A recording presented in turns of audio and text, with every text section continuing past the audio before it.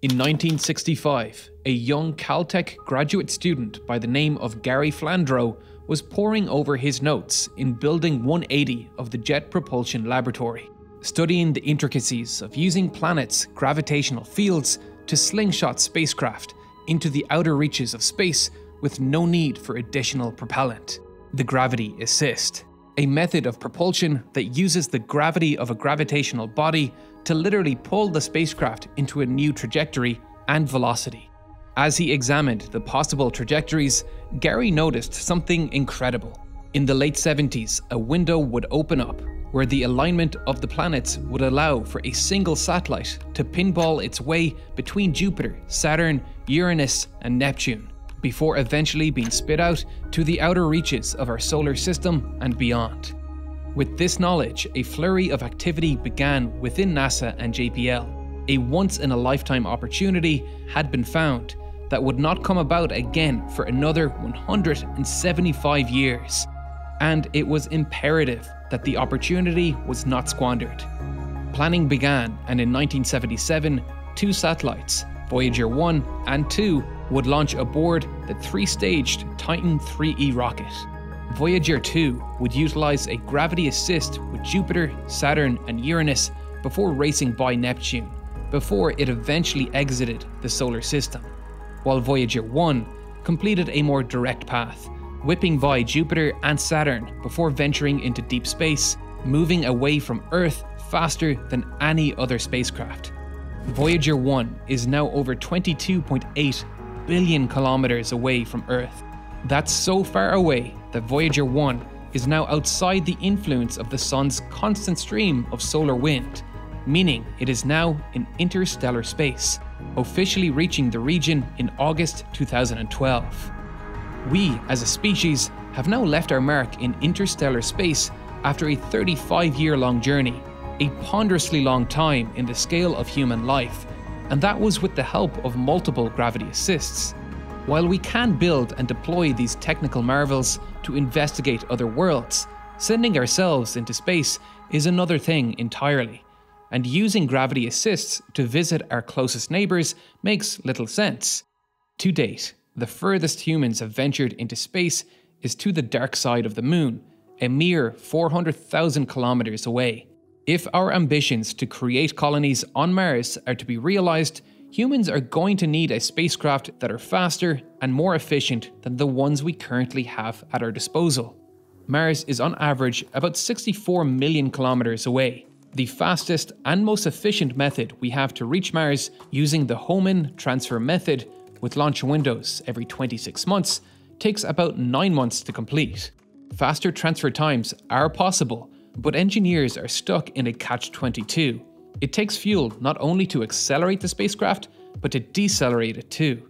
There are no disc brakes in space. The more we accelerate, the more we have to decelerate too. In order to carry all that additional propellant, engineers will be forced to sacrifice payload weight, reducing the space available for food, water, and other vital supplies for a crewed mission to Mars. We can take some solace in the fact faster transfer times will reduce the supplies needed and will reduce the crew's exposure to the high radiation of space. But what if we could achieve faster transfer times without sacrificing payload? What if we could achieve faster transfer times with even more payload? Let's first examine current technology to see where things could be improved. The Atlas V rocket that brought Perseverance to Mars utilized chemical combustion to propel itself, a method where a fuel and an oxidizer are combined in a combustion chamber and ignited. The resulting exothermic reaction causes the combustion products to rapidly heat up and expand. The nozzle design then directs the expanding gas in one direction to achieve thrust. Getting the most out of our fuel and oxidizer is the first step to maximizing our thrust per unit weight of fuel. There is a useful quantity engineers use to describe this property of fuels and oxidizers, specific impulse. We described in detail what this value represents in our last video on the X-15, explaining how it represents the total energy we can extract from our propellants per unit weight. In that video, we used this equation where specific impulse is defined by thrust force divided by fuel flow rate. This is an extremely important metric for our Mars transfer vehicle. The higher we can push our specific impulse, the less fuel we need to bring, which frees up space for payload. Or we can bring the same amount of fuel and increase our velocity to reach Mars sooner, or even be able to leave outside that ideal Hohmann transfer window. So, how do we improve specific impulse? The technology with the best specific impulse currently is ion propulsion. Take the N-Star ion drive aboard the now retired Dawn spacecraft. This engine used electric power to propel ions and achieve astronomical specific impulses. The engine releases xenon atoms into an ionization chamber and then bombards them with high-energy electrons. The collisions produce a positive xenon atom and more electrons. These electrons are then collected by a positively charged chamber wall, while the positive xenon atoms migrate towards the chamber exit, which contains two grids, a positive grid called the screen grid and a negative grid called the accelerator grid. The high electrical potential between these grids causes the positive ions to accelerate and shoot out of the engine at speeds of up to 40 kilometers per second, which is vastly higher than what chemical combustion can provide, which has a typical exhaust velocity of about 3 to 4 kilometers per second. This exhaust velocity is paramount to achieving higher specific impulses. If we play around with the specific impulse equation, we can see why. Specific impulse equals the thrust force divided by fuel flow rate. Thrust force is equal to the mass flow rate times the velocity, while the fuel flow rate is the weight of the fuel on Earth, and thus this value changes to mass flow rate times acceleration due to gravity. And, as we see, the mass flow rates cancel themselves out, leaving us with only exhaust velocity divided by gravity. So, it's rather obvious. To maximize specific impulse, we need to maximize exhaust velocity, and ion propulsion is the best technology we have to do that right now. With 10 times the exhaust velocity, the ion drive can achieve 10 times the specific impulse. That's a phenomenal increase. So why aren't we using this technology for interplanetary missions? Mass flow rate may not be important to specific impulse, but it is massively important to thrust. As we saw just now, thrust force is equal to mass flow rate times the velocity. Chemical combustion happens extremely quickly. It is, after all, a controlled explosion, and so it is capable of accelerating millions upon millions of molecules out in a very short space of time, leading to a high mass flow rate. High thrust is very important for particular maneuvers, like capture burns, where a rocket will fire to slow its speed down enough to be captured by a planet's gravity. The window for this deceleration may only be a few hours, where ion propulsion simply cannot provide enough thrust in a short enough time to successfully complete the maneuver. Ion propulsion simply does not have the mass flow rate necessary to achieve high thrust. It took the Dawn spacecraft 4 days to change its velocity by just 94 kilometers per hour. To increase our ability to change velocity quickly, we need to increase the mass flow rate. To do this, we need to increase our input power. For ion propulsion, that power comes in the form of electricity, which provides the energy to ionize our propellant and accelerate it using an electric or magnetic field. Current generation ion-propelled spacecraft use solar panels to provide that electricity. The Dawn spacecraft has panels capable of producing 10 kilowatts of power when orbiting Earth, which diminished to 1.3 kilowatts by the time it reached its destination in the asteroid belt 3 times further away from the Sun. Scaling that solar power becomes impractical very quickly.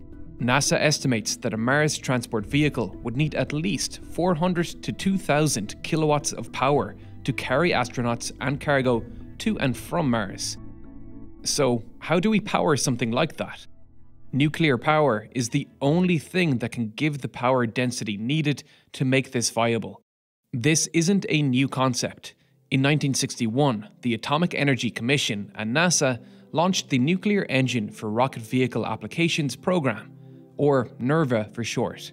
This program developed and ground-tested 20 reactors before it was disbanded in 1973 due to budget constraints, but was recently revitalized when the US Congress approved $125 million in research funding for nuclear propulsion. There are two primary types of nuclear space propulsion: nuclear electric, which would power an ion drive like we saw above, and nuclear thermal, which was the focus of the NERVA program. So let's start there.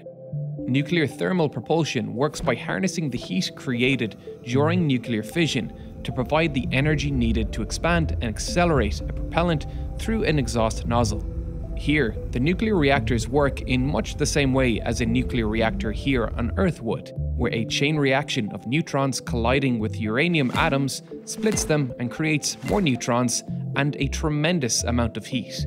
To capture this heat, a propellant, typically liquid hydrogen, is pumped through the reactor core, which will cool the reactor core and pass the heat to the liquid hydrogen, which rapidly expands and accelerates out of the thruster nozzle at high speeds, typically around 8 kilometers per second, twice as fast as chemical combustion, and thus about twice the specific impulse, at around 887 seconds. However, it's not all sunshine and rainbows. Using hydrogen as a propellant comes with some issues. It can attack the fuel rods if they are not adequately protected with a material that is resistant to hydrogen's destructive tendencies. Liquid hydrogen also has to be stored at extremely low cryogenic temperatures, and if it is allowed to rise in temperature, it needs to be vented to prevent an explosion. And on top of this, the tiny molecule is so small it can slip through seemingly solid materials, as it can fit between the spaces of larger molecules. This makes it unsuitable for long storage periods, and ideally we want a Mars transfer vehicle that can sit in orbit around the Earth or Mars for extended periods, waiting for the crew to arrive and begin its journey between the planets.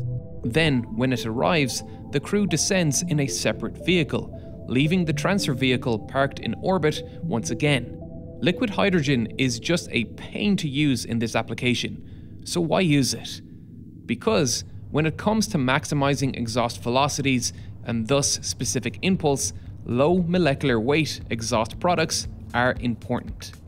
Assume for a moment that all the heat energy we input into the system is converted to kinetic energy in the exhaust products.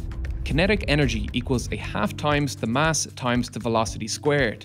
To find the velocity, we can rearrange this equation. So now we see that velocity equals the square root of 2 times the energy divided by the mass. It's clear here that increasing the mass of the exhaust particles will decrease the velocity of our exhaust. Hydrogen is the lightest element and thus maximizes specific impulse. If we were to use another propellant, it would be extremely difficult to make a nuclear thermal propelled spacecraft with a high enough specific impulse to justify its use. The next lightest gas is helium, which is twice as heavy as hydrogen, and thus will reduce our specific impulse by the square root of 2, nearly negating all the advantage nuclear thermal propulsion can provide. The next lightest element, which isn't a solid at temperatures we require, is nitrogen, which is 14 times heavier, and thus would decrease our specific impulse by the square root of 14, which is 3.7 times worse, making a nitrogen nuclear thermal engine worse than a traditional combustion engine. So, we can't get away from this hydrogen storage problem, and if we hope to use nuclear thermal propulsion, we are going to need to figure out how to keep hydrogen cryogenically stored for extended periods.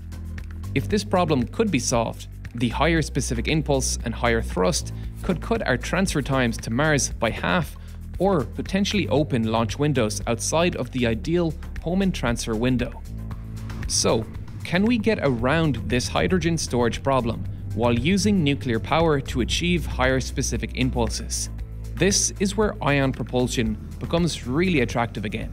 One massive advantage in ion propulsion's favor is its ability to use heavier, inert, and easily storable noble gases as propellants, like xenon or krypton. This goes against our previous understanding where low exhaust molecular masses are beneficial to higher exhaust velocities. This is possible because we are using electric power to launch these atoms at tremendous speeds. The ion exhaust velocity is defined by the charge of the ion, the voltage that it is being accelerated by, and the mass of the ion. The charge and mass of the ion are defined by the propellant choice, but we can scale that voltage very high before we hit a limit in performance due to material properties or some other physical limit. For combustion or nuclear thermal engines, we are converting thermal power to kinetic energy. That thermal power is difficult to scale. Chemical combustion is limited by the energy we can liberate from the chemical bonds of the propellants and by the temperature our engine can operate at before it melts. This is a problem for nuclear thermal power too, which has to run extremely high reactor core temperatures of 2500 degrees Celsius to achieve exhaust velocities high enough to justify its use. Specialized nuclear fuel designs are needed to survive these temperatures, and any higher would destroy the reactor. For reference, this is an order of magnitude higher than nuclear reactors here on Earth need to achieve, which typically operate at about 300 degrees Celsius, as they are in effect just boiling high-pressure water. Ion thrusters do not come close to the operating temperatures that thermally driven engines do, and we can crank that voltage up high enough that the added mass of the ion barely matters. We are still achieving 10 times the specific impulse of traditional engines. Could we use a lighter propellant to increase specific impulse? Of course, but the advantages of using propellants like xenon and krypton are so good that the drop in exhaust velocity and specific impulse are worth it. Being inert, they can easily be stored over the long thrust cycles ion propulsion needs, making them the ideal propellant for long-duration interplanetary missions. Larger atoms like xenon also hold onto the electrons in their electron cloud much looser than smaller atoms like hydrogen, so it takes less energy to ionize xenon than it takes to ionize hydrogen.